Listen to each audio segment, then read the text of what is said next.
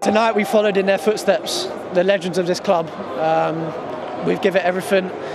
Obviously we know we've won it once in our history, and now we've won it twice, so it's a special feeling. I've dreamt of this moment for a very, very long time since I joined the club.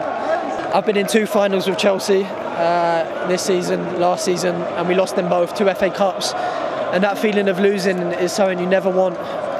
How gutted I was after the game, the whole team, we was distraught, and now it's the other side. The feeling of winning,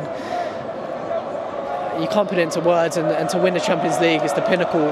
Can you tell us what is the secret of this Chelsea since Tuchel came and took over the club? Or the team? You can see for yourself, I think, the way, how hungry we are, the desire we have in the team. We give it everything, we're so together as a team.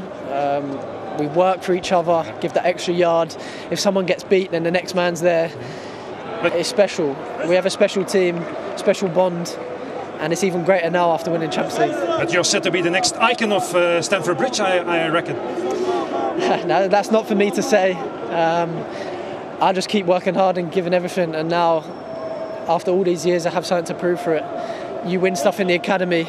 I've won many things in the academy, but this has just topped it. But I give everything to the academy. It's where I come from. And now I've stepped up to the first team with this club, with these boys, with the manager, and we've done it tonight. So it's something that we're all going to remember for a long time. And you'll be back in the final, I guess.